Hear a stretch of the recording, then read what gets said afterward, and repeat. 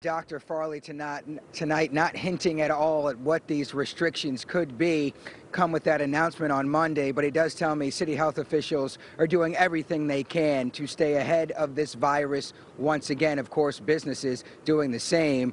Behind me, you can see that bar/restaurant over there. It seems like it may be closing up for the night, but it made adjustments to shut down.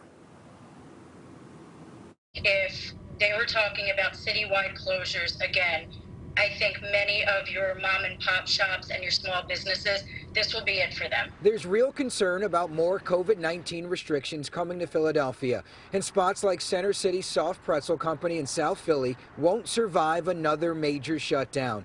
Owner Erica Tonelli Bonnet tells NBC10 her business is down 80% and hopes any new stricter rules don't last long. I just hope that, again, it's short and sweet and this virus just goes away. It's killing people and it's killing business. City health officials are weighing all options as they consider how to enforce tighter COVID restrictions. Is there anything you can say to those folks who fear a big shutdown with this announcement coming on Monday? The first thing people should do is fear the virus. The virus is surging right now. The case counts are higher than we've ever had by a long shot. Philly Health Commissioner Dr. Thomas Farley says he's looking at two main factors in announcing new guidance on Monday.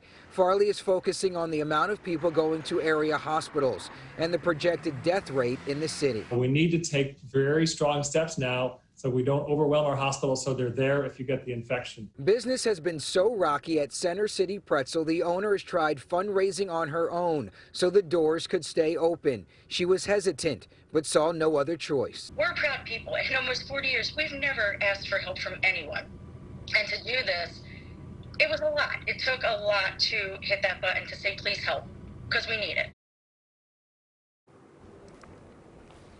You, of course, can hear the struggle in her voice. It's real. It's real for a lot of these businesses. City health officials tell me they will be working throughout the weekend on these new restrictions and this new guidance. Once again, that announcement will be made on Monday afternoon.